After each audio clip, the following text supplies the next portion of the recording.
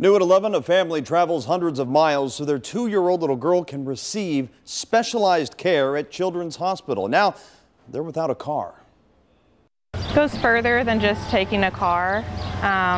It's affecting our children. We first brought you this story last night at 11. Someone stole the family's car from the Best Western Hotel in Covington. Police released this surveillance video of the 2 men who might be the suspects in this case. And tonight we're hearing from that family for the very first time. 9 on Your Side's Jake Raeleigh joins us now live with the interview you will see only on 9 on Your Side. Jake?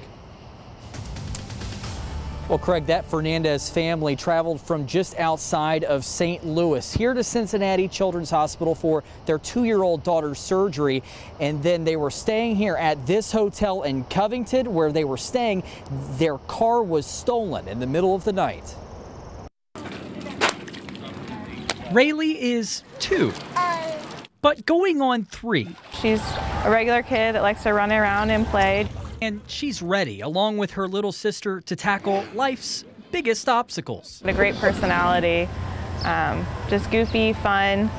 She's just so easygoing, especially with everything that she has going on. Her smile evident. From day one, she's been a fighter. Kristen Fernandez, Raleigh's mom, says her daughter has achondroplasia, a form of dwarfism. And they went to Children's for an airway surgery on July 15th. The procedures went good. Our hotel stay was a different story, though.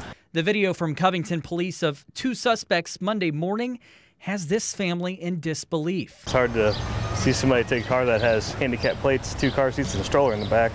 Yeah, it's just kind of crazy. Inside their white 2016 Nissan Pathfinder. The underneath, we specifically got this stroller because it has so much space for her suction machine, which is a life-sustaining medical supply when your kid has a trach. This family hours away from home already, and yet another obstacle. Your car it's one thing, but when it comes to your kids, that's when it really affects you. Raeleigh, not yet in school, already teaching this family a lesson, hoping for the best in this tough time.